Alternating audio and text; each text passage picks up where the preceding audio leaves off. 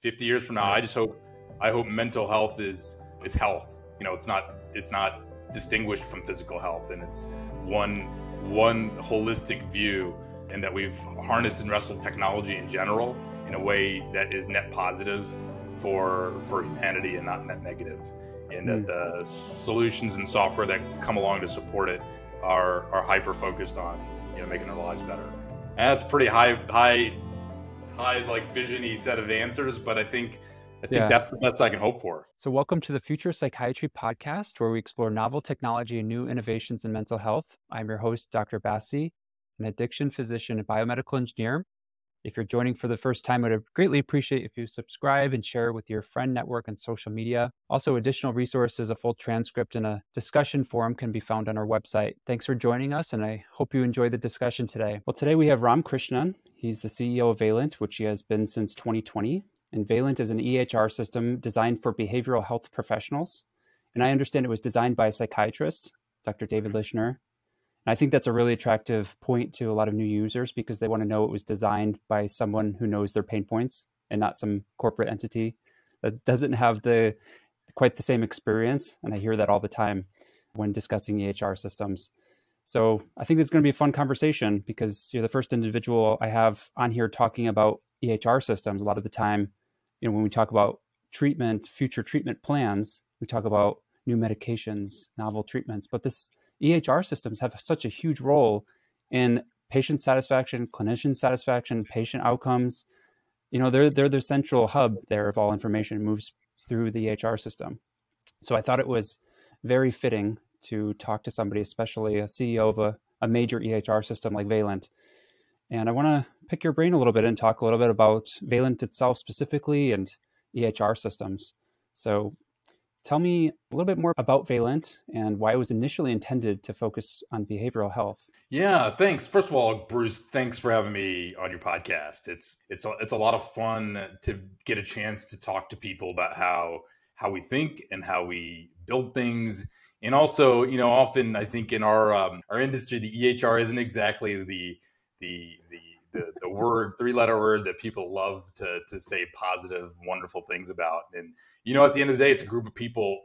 That's our team working on and trying to solve problems. And I think exposing some of that is helpful, not just on behalf of us as a company, but our industry, because I think there are many of us that have worked at different companies and places, and we are all here for a similar passion and purpose.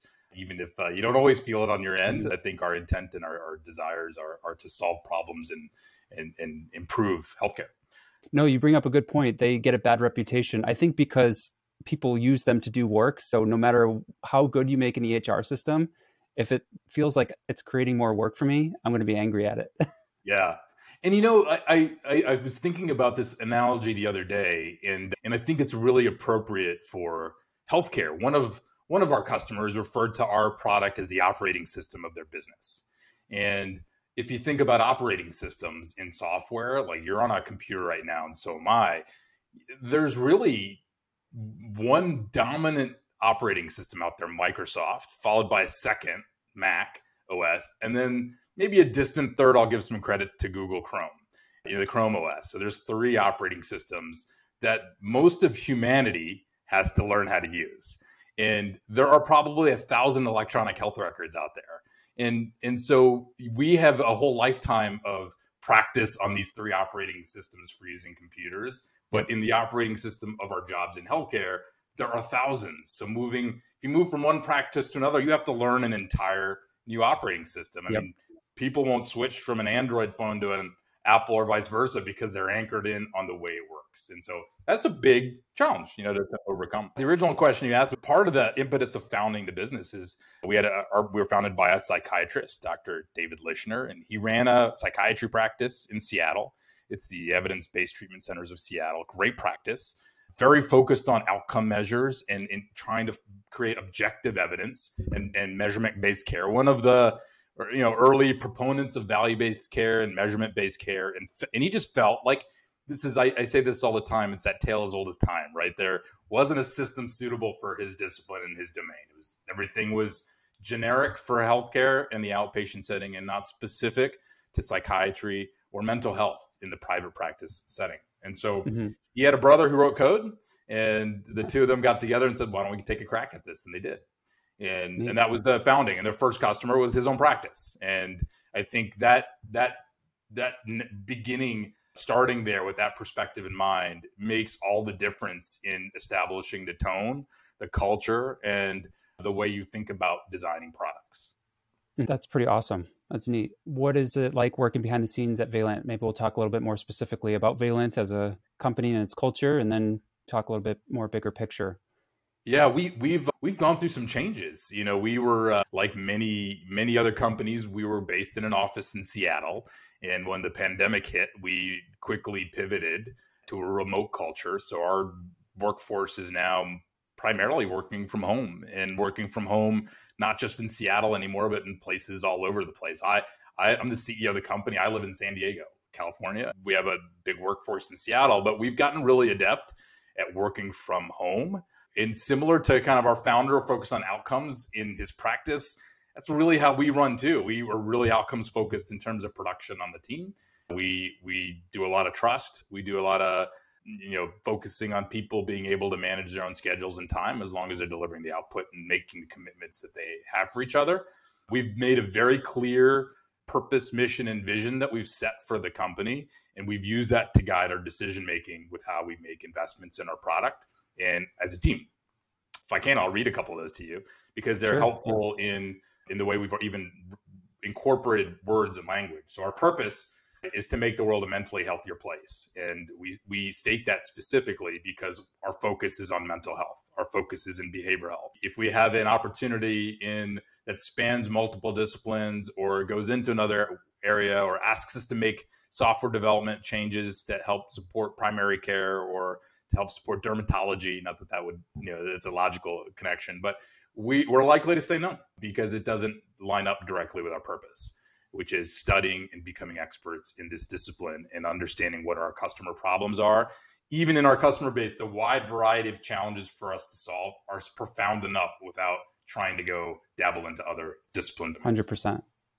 Yeah. And so we set a mission. Our mission is built around providing technology and services that connect behavioral health patients and their providers when and how they need care in a way that improves outcomes for all. And those outcomes are clinical, they're financial, they're operational, all three. So, and we said it that way because the places in which the care is happening is evolving, right?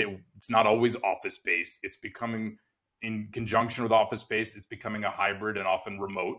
And I really feel down the road, it'll also become sustained after the session, right? So after the appointment or the session, there's that time between sessions where the patient or client needs support to ensure that whatever is in your treatment plan continues to be top of mind and continues to happen. And whether that's remembering to take a medication or it's remembering to be mindful or jotting down things that you're grateful for or checking your frame of all these things are what the happens in between sessions that are also part of the care continuum. Mm-hmm. That's our mission. And then our last thing is I'll give our vision and then I'll stop there. And that's just, we stated that we wanted to be a one-stop shop for our behavioral health practices for their ever-changing needs. And that just means we have to be students of the market, students of the industry, and we need to do our best to try to be ahead of the changes, interpret the changes, and make sure we're there to help with them as they evolve. So Valant specifically is designed more towards behavioral health clinicians. And what types of features are more attractive to behavioral health clinicians? Is it the fact that there's more measurement-based care integrated within Valant? Probably not as much image annotation types of features because we don't really need that in psychiatry. But anything off the top of your head about what specifically about Valant would make a psychiatrist more attracted to it versus another EHR system? Yeah, great question. And I think I'll take that back a layer and say what problems are unique to psychiatry or psychotherapy or the discipline of behavioral health. What's unique? And there are some obvious examples and then some less obvious examples. So I'll maybe give you a few. On the measurement-based care side, understanding that for us, a PHQ-9 is our version of taking blood pressure in a way, right? Like it's the measure. It is, I'm using that as one example. There are hundreds of measures you could choose from, but that's one most people know. And it's a measurement that starts at the beginning. You You take it again, months later to track improvement. And understanding that that needs to be executed throughout the workflow, patient flow, and the provider flow isn't just a transactional feature that you have the ability to deliver PHQ-9 and measure it. It goes beyond that. It goes to, okay, at intake, I want that to be a part of the intake packet that goes out and it comes back in. I want to capture that discrete information and capture a score that is going to be chartable over time so I can show progress visually to my patient. I can have that progress visualized in the chart, and I can have that progress visualized in a report that I send to a payer to get paid for.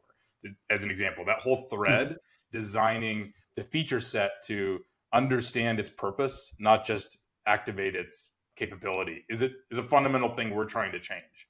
Along that way, a PHQ-9 is really simple, 9 questions with a scale. But what you score on each question means something specific, potentially, as an aggregate. And one of the really, I think, powerful features our founder really spent time understanding and building knowledge around was when the patient or client fills out that score, generating narratives that are attached directly to what that score is, right? So when you're doing your progress note or you're documenting, to have a baseline narrative already written for you that you can edit is important for standardizing care and just driving efficiency. So that's not something you'll see in a multi-specialty EHR, right? That's something you'll have to study your domain to understand. Mm-hmm. Yeah, and you'd have to probably copy paste the results from that. And it's an added step for a lot of EHR systems, I think. It's not integrated into a narrative that you can utilize and edit thereafter. With a chart that's visualized the progress that you can put into a report to send to a payer to get paid more if you're getting bonused on it, to send to the patient in an app so they can see that. Visualizing progress is powerful for clients and patients too, right? To see the visual. I may not feel great today when I walked in to talk to you, but if I showed that this is making a difference, your scores are declining, they're getting better, that's helpful. Another really simple example, and this is more on the therapy side, is we have a very extensive feature set on group therapy. Groups are not, you don't do group dermatology or group podiatry, right? That's a really different understanding of a domain. Everything from group, how to register a group together that's active together at a time, to tracking a group note, a group progress note, splitting that all now into a way that bills 8 different ways for 8 different pairs of people that are in a group session, executing a group telehealth session. It is very specific in that regard. And then maybe one last example here is, because we have lots of these, but a good one. I like this one because it was one that we, like many of our ideas, come from customers, right? Giving us direct feedback. And when the pandemic hit, the first thing everyone had to do is figure out how to get on one of these sessions with their clients. And the easiest thing right in front of their hands was to grab Zoom, which took off during the pandemic. And then right behind that, people started realizing they had some of that capability with Teams, which is a really great stopgap in the short run. But one of the things that was an unintended consequence was that we put an additional administrative burden on the provider. So as a psychiatrist, if you were used to having somebody show up to your office and start with an administrator at the front desk to ensure paperwork was complete, copays were taken, whatever other things you needed to get done were taken care of, and then you saw the patient. But in the advent of the Zoom Teams, we just dropped patients right on your lap and said, you should start taking payment now. You need to get this, make sure this assessment's done. You need to make sure their appointment, the next appointment is, all this went right on you. And that was feedback we got from a client, and we started to realize that's consistent across our customer base. And one of the things we ended up building our own telehealth solution, and our telehealth solution is integrated with lots of different parts of our system. So when a patient now gets a link to start their appointment and they'll click on it, the first thing they're presented with is our virtual administrator, who will say, hey, before you start this session, you have a $20 copay. Your credit card's already on file. Can we take that now? And that part's out of the way. You need to fill this assessment before we get started. That was your deliverable for this week's session. And if it's quick, we just do it quickly online, right? And any other administrative work gets done digitally. And it's great because the provider, if the patient didn't love having to do that, the provider can always blame their EHR, right? In that case, and we're happy to take the blame in that case, because it just sort of takes the sacredness of your relationship with your patient, it gives it back to you. In that point specifically, in that example, It reminds me of what you were saying at the beginning of the session before we started recording about how the greatest feature about your EHR system is ease of use, and the greatest drawback can be ease of use too. Because when you were giving that example, I thought of a couple other clinicians I had spoken to recently, how they have a patient population that is very rural, and all they care about is clicking one button specifically, and seeing a person there and not having to deal with logging Yeah. in, doing forgot password, two token, Oh man. authentication, Yeah. doing another screener. So it's like, I love how streamlined that is, but then I know for a fact it won't fit the needs of everybody, which is the challenge that you have. How do you work that? It's a great question. And I told you we were going to go all kinds of places in the conversation. And it's a good one. And I love that you brought that up, because that is at the heart of software design here. Our biggest challenge is that the provider base and the client base are not uniform. They're not automatons. There's a wide variation in patient type, from the rural example you gave to seniors to English as a second language to different there's a wide range, right? And so I think it's hard to get it right for everybody. I think what we try to do whenever we can is create optionality. So the example I gave you with that virtual admin, you can also shut that off and you can skip it. You don't have to do that. It's not mandatory as part of the workflow. You opt in for that as a feature set that you can turn on because it makes sense for your client population, and it makes sense for your providers, and it makes sense for your practice. But if it doesn't, in the example you gave, you just don't turn that on. Right. But you can imagine, as each of these like permutations start getting built and you have multiple on-off switches, you suddenly have a product and a service that's so feature rich, but is a sea of features. That a secondary challenge for us is, how do you create all this optionality and all this functionality, but make it easy still for people to use? And and the flip side of that is, how do you get people to discover all these things, that they're there after they've been using it for years? And those are also subsequent challenges. And they really point to that ease of use. Some people have really fine-tuned and optimize it to meet their needs. And some people, they take it out of the box and they don't go much further than that and start hitting constraints. And it speaks to, even here, it's a continuing education environment. I can tell you, I still discover new features in Excel to this day that I wake up and learn and go, oh man, if I do that, it would save me, I don't know how many hours of work. So I think these are all some of the big challenges that we run into. Yeah, it's a really interesting topic, one that I really enjoy just chatting about, because, in graduate school, I took a few courses on usability, and for audience members, you can really get very granular when you're measuring usability. How much, how often are you using the mouse? How many clicks are you making per patient that are not related to the note, perhaps? And how do you, measure this data and then also interpret it too, when there probably is a little bit of variability there among the clinician's day, depending on who they're seeing, and then incorporating that into your product development side to improve your product.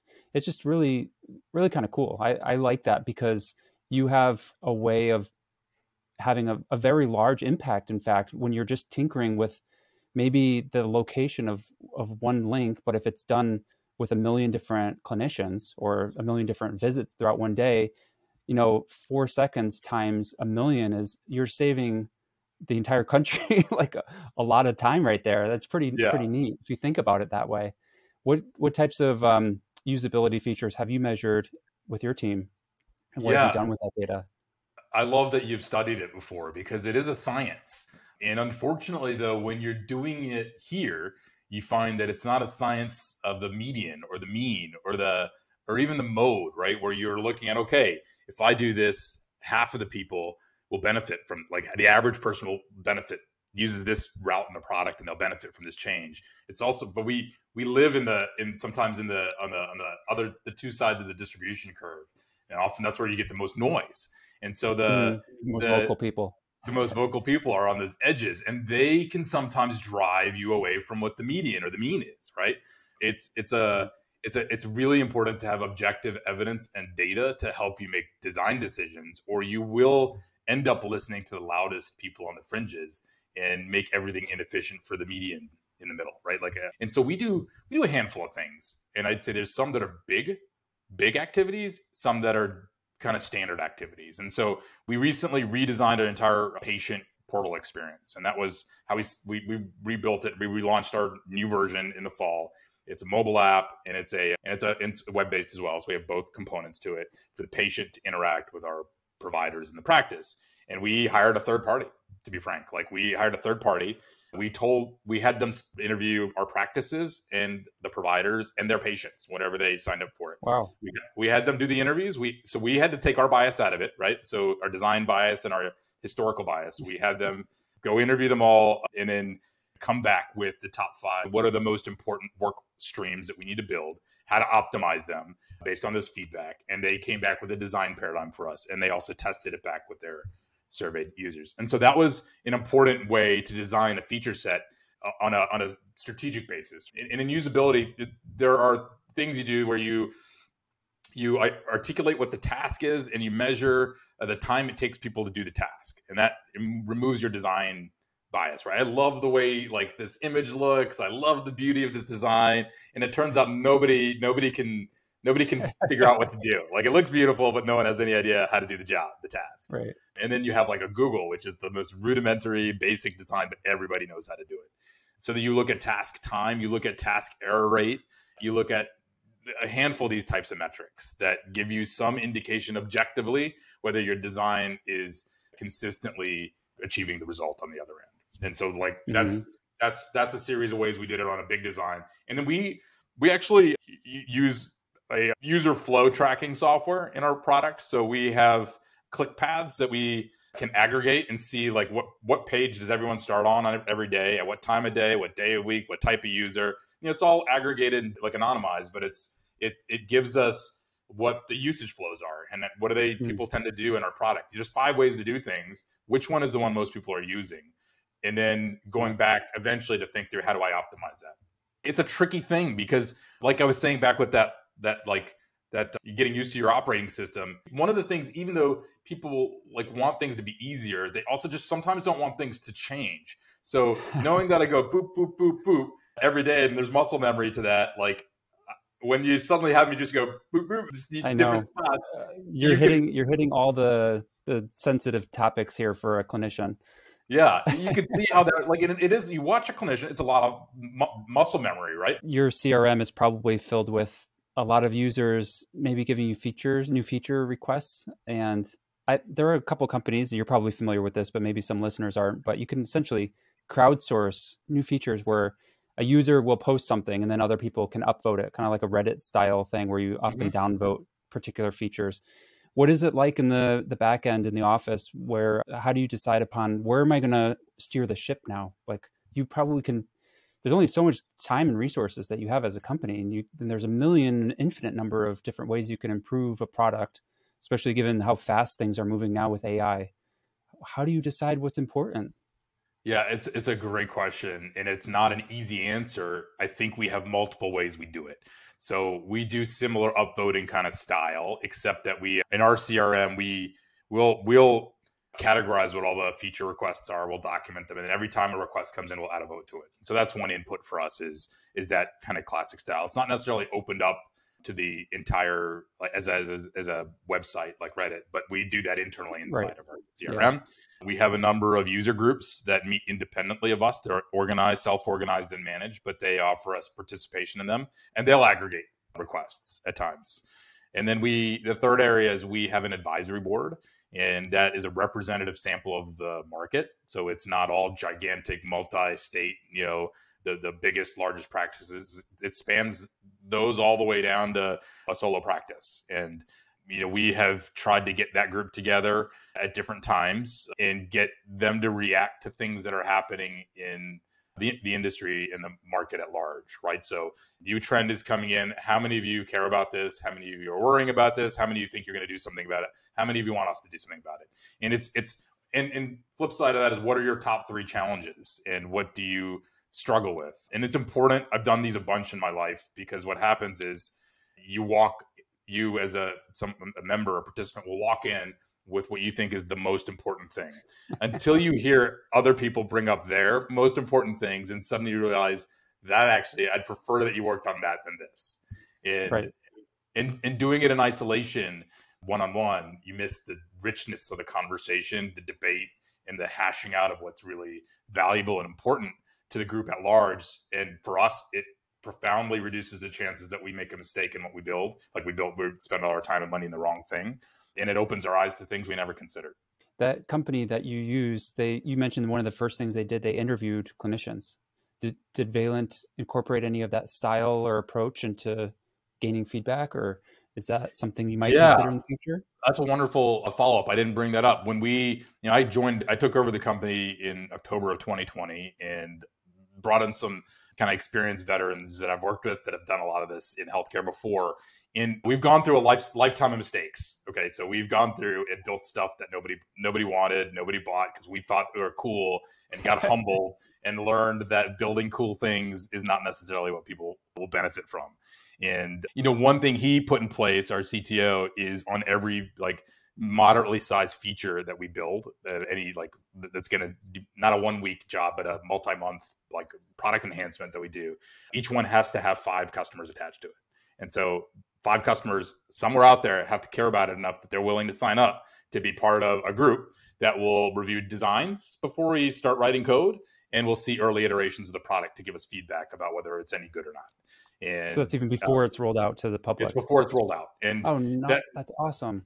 We use an agile development approach, which is we deliver code every 2 weeks to the product. We update the product every 2 weeks with whatever's been complete and is 100% done. We launch to the market. Some of these take multiple iterations. It's really tough for me as a CEO to plan exact dates things will release, because I have to give the team the grace and the space. If the customer group comes back and says, I won't use this without these 3 things that you didn't think of when you did the design. They're critical.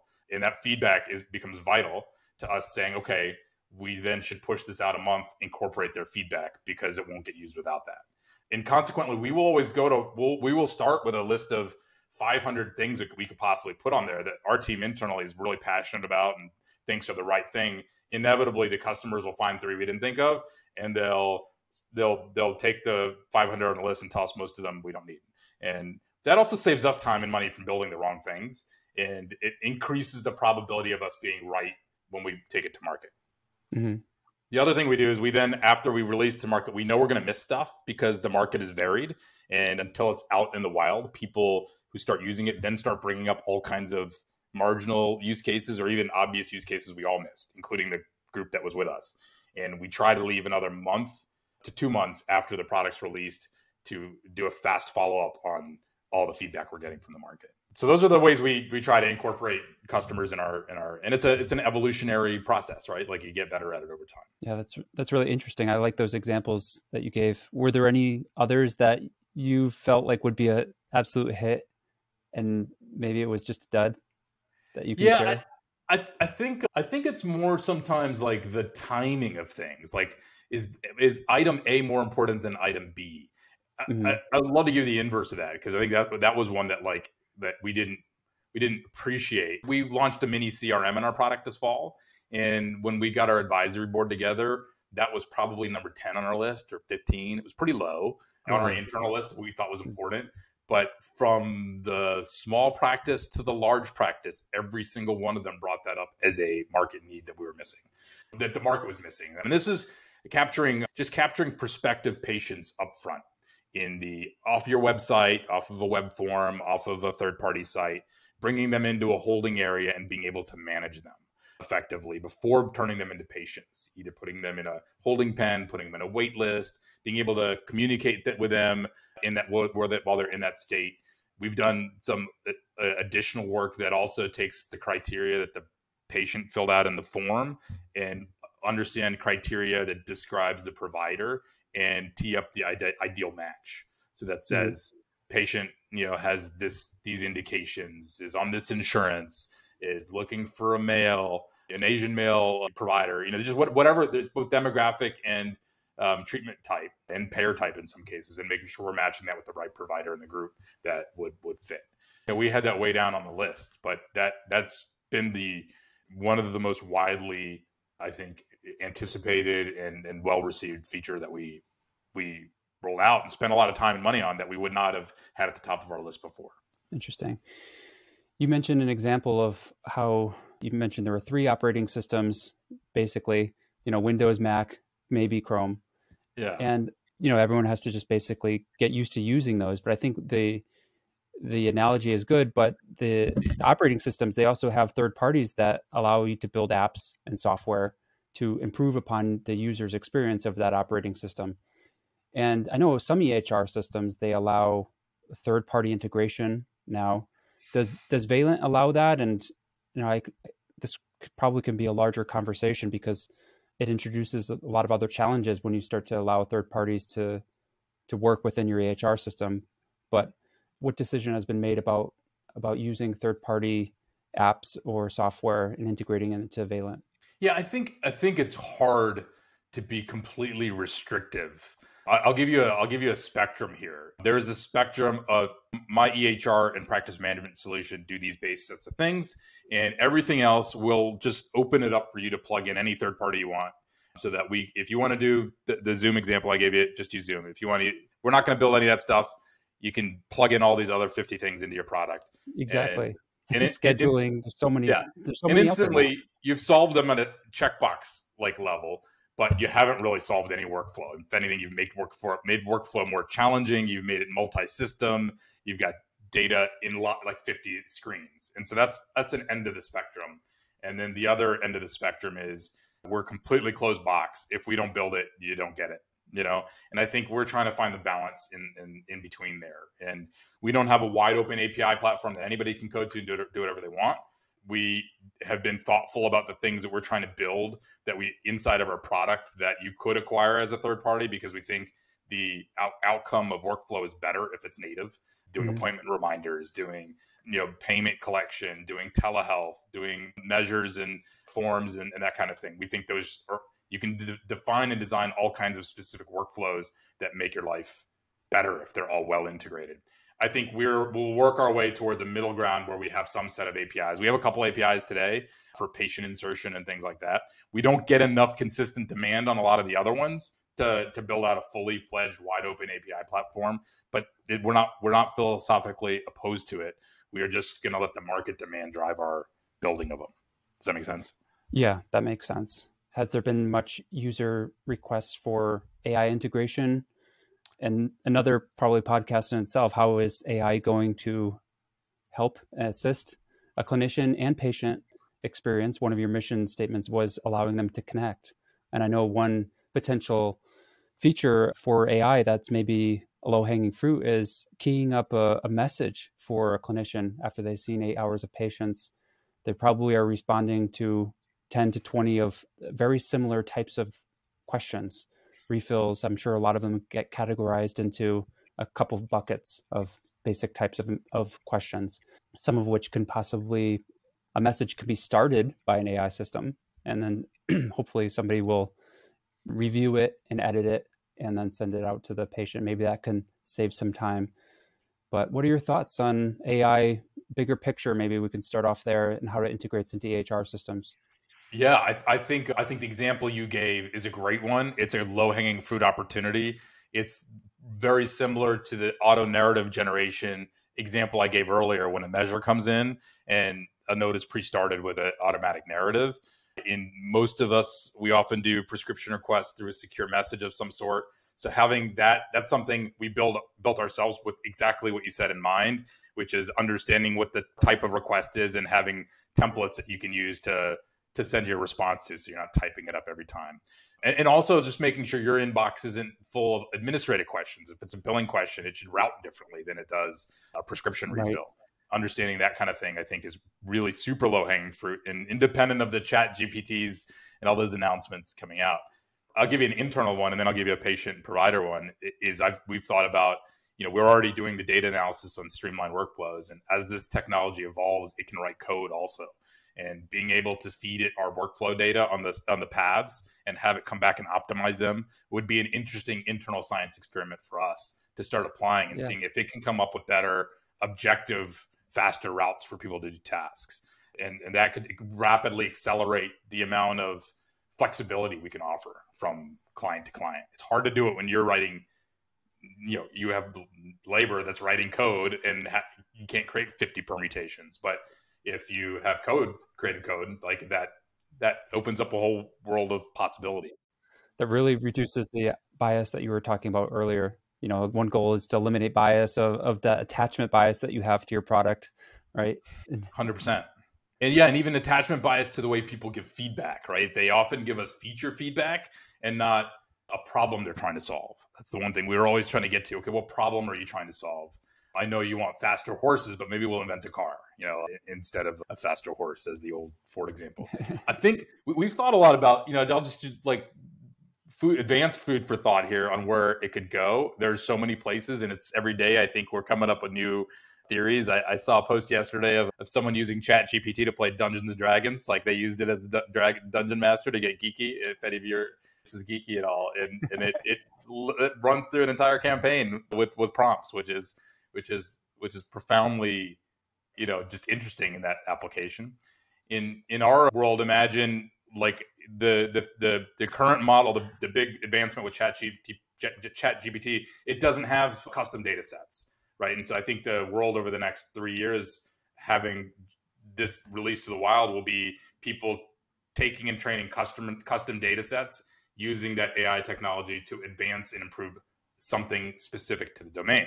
In our world, we have diagnosis codes, we have treatment plans, we have procedure codes, we have progress notes, and you really have telehealth scripts.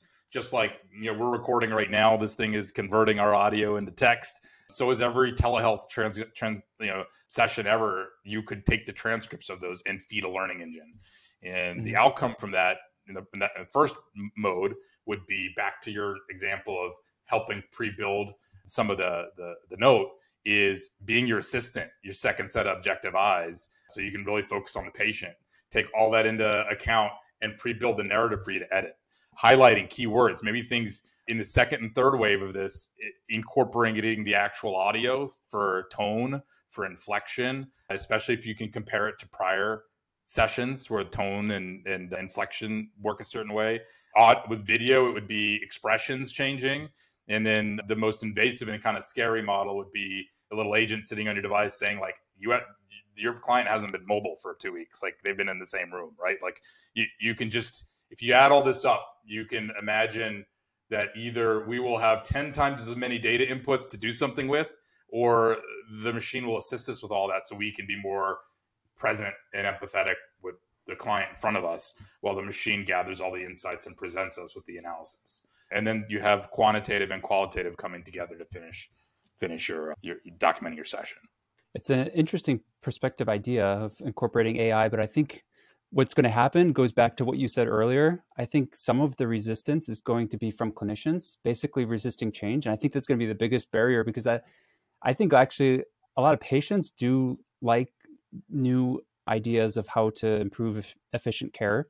But it reminds me of how prior to COVID, one of the biggest barriers that I felt as a clinician was not only like intraprofessional stigma. They always felt like a telehealth doctor was just kind of, in the wild, wild west. They weren't as thorough, perhaps. Yeah. And then the other barrier was payer based, but a lot of patients actually wanted it. They felt like it was more convenient.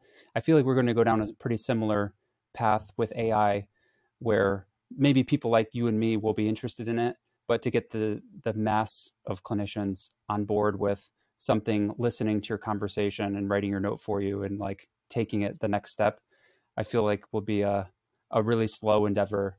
But I think we have to start with that low-hanging fruit, probably. What do you think? Yeah, I agree. And I'll maybe give you another flavor of this outside of mental health, because some of that slow endeavor had started 20 years ago.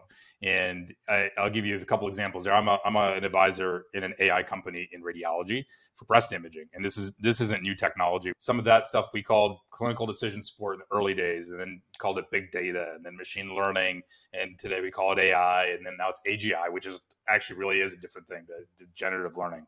But we have on the breast imaging side, to speak to the resistance, because you're spot on. Like, the breast imaging AI isn't visually looking at images. It's looking at the the pixel and voxel data to find patterns over time. So it's not even using eyes, right? It's just looking at the ones and zeros and finding patterns. And it has a higher sensitivity and specificity than the human does looking at the same study. But it's still been resisted and hasn't been adopted or approved for widespread use, in a way that's been meaningful yet, even though that's been around for a while. And it's a lot of the same resistance that you bring up. And then one step even further back was clinical decision support, where we just studied data and patterns. And I was part of a group that studied this at a number of hospitals, and we put together principles for standardizing just administrative practices. Should you order an elective C-section for a patient under 37 weeks, the morbidity rate goes up substantially than if you do it after 37 weeks. Really, the most simplest of decision support like ideals, right, in an ordering. Mm-hmm. And that had massive resistance because every market and every facility was different. They had a different patient population, different providers, different. There's a lot of the art of healthcare that I think pushes back against some of this on that end.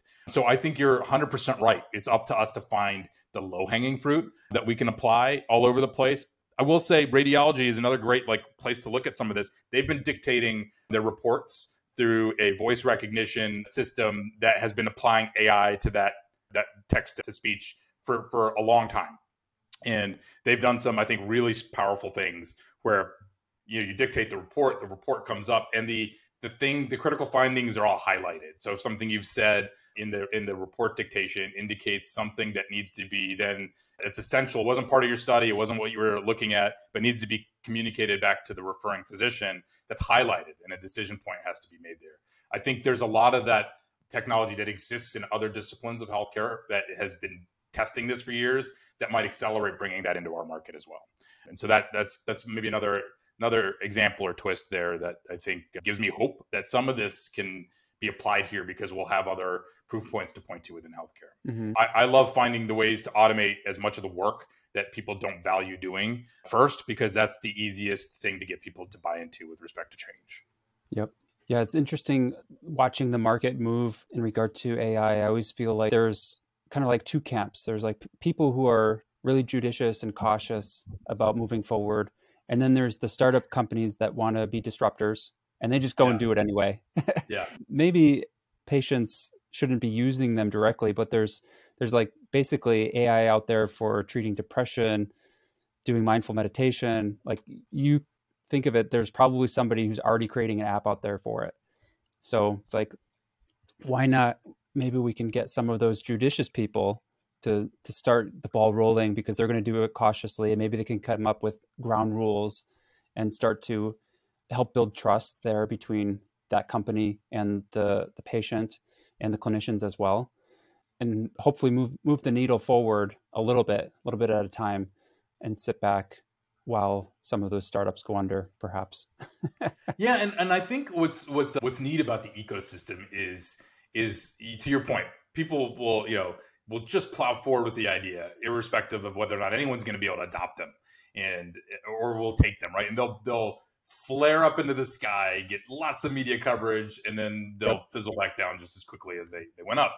But there are always nuggets of innovation that come out of those that I think tell us things that, if we're listening, particularly those, myself and my peers running EHR companies and such, we can, instead of fearing those technologies, and instead of your practices fearing those models, like, you're doing great work, plow forward, we're doing great work, we plow forward, and we try to think through how to extract the best out of that and bring it to our providers.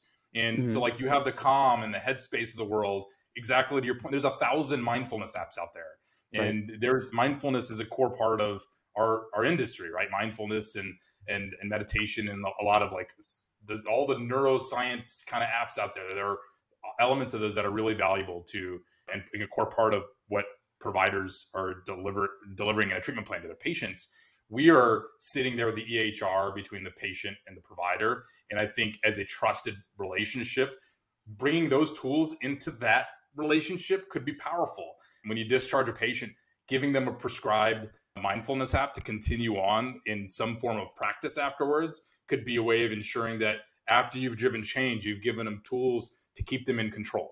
And that would be, to me, a very logical and powerful extraction of that technology set and that content set, and now integrating it into the care path of what you do today. And, Mhm. for us, we launched an app with that in mind, which is that, we think there is lots of neat things that have been developed. There's a way to bring that directly to your practice and keep you connected with your patients during the course of care, but also after care to make sure that they keep on it. You know what I mean? Hmm.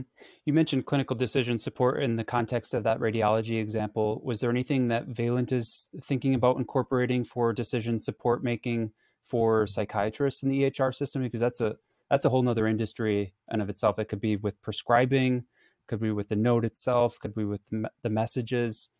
What are your Yeah. thoughts on that? I think some of that stuff, the problem set that I articulated before in the hospital setting is even more profound in the outpatient setting. So if it's difficult to get 5 hospital systems to agree on a set of standards, getting 5,000 independent psychiatrists to agree on a set of standards, is that problem just exploded, tenfold. So I think like the potential's there. The the change management problem has just grown exponentially. That's my 2 cents on it. I don't know. What do you think? You know, the EHR systems that I've worked with, I feel like part of it is just having that competitive edge. You need to do something that shows that, hey, I get my finger on the beat here. AI is where things are moving. We hear you, and we want to try to start to incorporate that, even if it's one feature or something or other. And I think that could be a very attractive thing for certain people. But it gets back to how heterogeneous the customer base is. You can certainly see people not caring, some people being like, oh, that's weird, and some people being like, oh, that's really neat. I'm interested in that. Yeah. So it's Yeah, hard. and I think our focus will be in the areas where we can eliminate repetitive and like non-value added work as best as we Yeah. can, and be an aid and an assistant in all the documentation. This face to face you and I are doing, it just gets crushed if my head's down typing in any way, shape, or form. You know what I mean? And Mhm. and then the end of your day having to do that, any of that we can work on. I think that's got to be our primary area of application of all of What is this. it? What's that? NVIDIA. I think they have that new AI where it moves your eyeball to the camera Yeah, screen. Have you seen yeah, that? And that just yeah. probably eliminated all of those companies that have the camera, drop Trying to downs. track your eye. Yeah, Yeah. yeah, But now it's like almost too creepy. So that's a really good point of how like AI went way too far and now it's just like staring at the camera nonstop, yeah, yeah. because It's a wild world we're in, man. So I've I left healthcare for a little bit and spent a little bit of time in the gaming industry as well. And there are a lot of, if we just went a different direction with this, there's a lot of, I think, value in understanding so much like neuroscience and psychological like understanding goes into game design, because you're nudging behaviors constantly. It's all Mhm. nudging of behaviors, and there are really powerful elements there. We bring AI, but I think we'll bring some of that back into our tool set also, right? Like in the language you choose for onboarding clients and getting them to do tasks. What's the you there's so it's so mechanical right now and software driven instead of empathetic with the way a game would work in terms of how they talk to you and kind of take care of you through the journey. There's a lot for us to gamify in the experience, like like you're working your way up the ladder of completing the tasks that you've been asked to do, and you're giving positive reinforcement for it. That's simply like using like common practices that exist to get people to feel motivated to do the tasks before them. And I think our Mhm. patient population more than any would benefit from that along the journey. And I think bringing those tools in adds as much sort of different market value into our space, like back to your kind of marrying what's cool and hot with what's really delivering value, and what's cool and hot from like a label perspective, but really isn't doing at the end of the day much more Exactly. Yeah. than another bullet you can throw up on your website or your, Oops. your talk track. I think that's where I think like the next iteration of value-based care, if you actually did sign value-based contracts, we would value the adherence to the treatment plan. We'd value the adherence, the motivating people to do the things that we're asking them to do along, a care path with the patient, because you'd get some point in time a real value-based care contract would pay you a fixed amount, and you'd want all these tools to ensure that the treatment was being adhered to. And Mm. I think that's, if we're skating where the puck will go at some point, that is going to be really important, and it's one we have our eye on to make sure we get ahead of it for all of y'all. That was my final question that I wanted to leave you with was, where do you see things going in 50 years from now? Do you feel like the number of EHR systems will continue upward? I feel like we got to reach a critical mass at some point, right? There can't be hundreds of thousands Yeah. of EHR systems in 50 years. Do you think they're going to consolidate into a few big I'm just players? thinking through 50 years from now. What was 50 years ago? 1966, 68, I guess. 1968 was 50 years ago. And think about sitting at How far we've come. 1968 and looking ahead. That's a big distance between the two. I can't even foresee what will happen in 50 years. First of all, I'll be dead. And second of all, in 50 years, I don't, for the way things are advancing with deep link and deep mind and just being able to connect directly. All I know is it's going to be an exciting, crazy place. And the people who are leading the way won't be the folks that are doing it right now. Right. Like I know we look about a year out to 2 years out, and that's as far as we can without like the world changing rapidly. 50 years from now, I hope mental health is health. It's not distinguished from physical health, and it's one holistic view, and that we've harnessed and wrestled technology in general in a way that is net positive for humanity and not net negative, and that the solutions and software that come along to support it are hyper focused on making our lives better. And that's pretty high like visiony set of answers, but I think that's the best I can hope for. I like the way you put that. I like that you mentioned that mental health should just be health. That's a great point. And I feel like maybe 50 years from now, EHR should be more patient-centric, where an EHR is basically your EHR as a patient, and you go to a clinician or another clinician, and they basically have a way of inputting data into your EHR. So that way you can keep it and you can store it and you can understand it and have more value, rather than saying, hey, can I get my data from that place and bring it over here? And are you going to do it on time? Is it going to be a nice, easy path over? So it would be nice if there was a little bit more universality of how they all speak to each other. And I could probably speak to that as a clinician too. Patients come from one person to another, and I'm basically recollecting a lot of work that a lot of other doctor probably already did. Yeah. How much waste is there with doing that? That would be something that needs to be improved upon, but hopefully down the road. I love that view, and I think it's to take that 2 steps further. Not only that, all my biometrics will probably be collected in advance too, right? So you're not collecting all of the vitals, and you're not analyzing any of it. It's all like kind of pre-telling you exactly. And in many ways, hopefully, we're taking care of our own health because it's so easy. Because to your point, everything is patient centered in that capacity. I like both views. I think they are totally complementary. I appreciate this conversation. It was really fun, fascinating. I really like your viewpoint and the principles and philosophies that you have within Valant. I can tell when you mentioned, thinking about how words are used on the EHR system and thinking about user behaviors is just a level of understanding of the user that I feel like we need right now in EHR design moving forward. So I really appreciate your insights today, and thank you so much. I appreciate the chance to be on the show and to talk about it. And it's been great. You've been a lot of fun to talk with, and I'd love to do it again someday.